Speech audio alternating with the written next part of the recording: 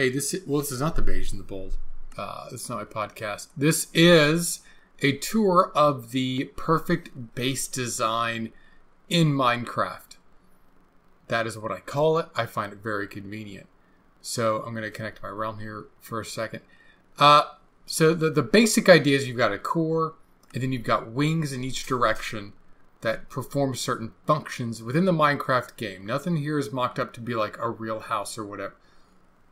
You don't need a kitchen in Minecraft because you don't need to wash your hands. You don't need a bathroom in Minecraft. You don't need to wash your hands. You don't need to poop. Here is the core. Ahead of me is the staircase.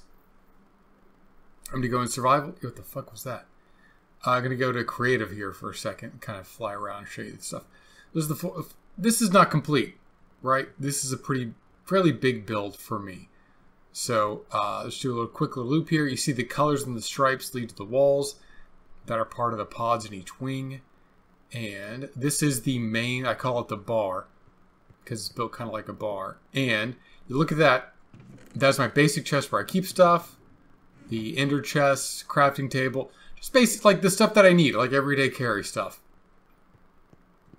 So we're going to go around and you can see, hey, look here.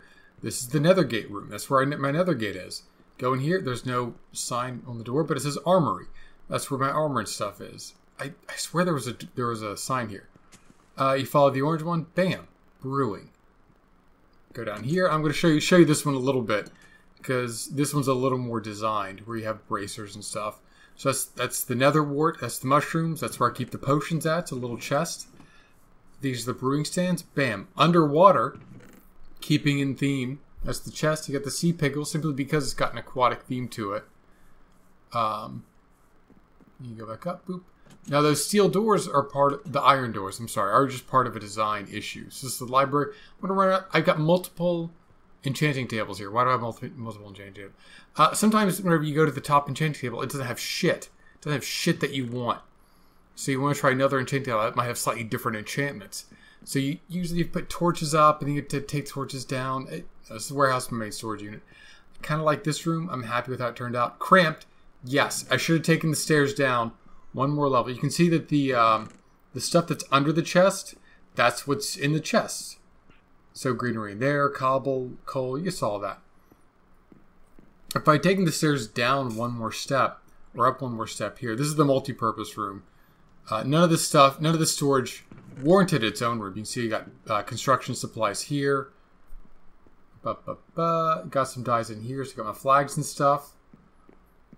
Again, it doesn't need its whole room. I think the rooms here are fairly spacious. Redstone, yeah, it's redstone. Look at that, it's redstone. You got and this is the hibachi. That's the hibachi. Yeah, little design flourishes here. Most of what I do is functional, but some of it is kind of simulative of real world stuff. This is the village. It's built on top of an actual village, and I've tried to incorporate that into the design. It looks a little rough. I'm fine with that. It spawned way more iron golems than I thought it would. I don't know what I did to make it spawn so many iron golems, but it has. So, anyway, you can see all the villagers have their own little cubby holes with their tool blocks to kind of give them their professions. All right, now each corner is different farms. So this has bamboo, obviously, but savanna trees and llamas. You can see I've got conventional farms here with the sugarcane, the beetroots, and this one's gonna be chickens. See a little chicken there, and some spruce wood. This is all carrots and potatoes. This is sheep and birchwood. This is all wheat. So you get the pattern though. Different types of trees, different types of mobs to farm.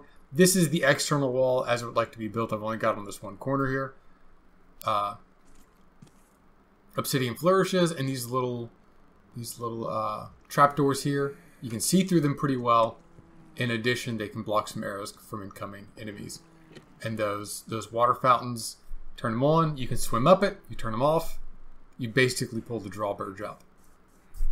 So you come back inside. Again, really short tour. This is the central staircase. It goes down to the mining area. This is an alternate way into the storage area. You've seen this before. See, cobble again. And we're going to come back around.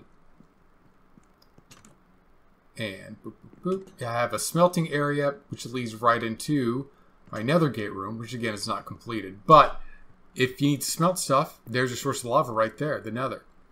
Just pop in, go to a lava ocean, bam, pull out a bunch of buckets of lava, do some stuff. Got flags for each level of the mine. I don't use much above a certain level. So it's 5, and then we get kind of gray for the next set of numbers going down. I really only use the last few levels, obviously, because that's where the good stuff is. So why would I bother doing otherwise? Let's pop in here. You can see the mine going down in the distance. Some storage down here, some smelting I have down here. I don't haul everything back up because, that's fine. Some of it I keep in there just so I can just shift click to get it into the inventory without having to organize everything. Just keeps it pre-organized whenever I'm doing some hardcore mining.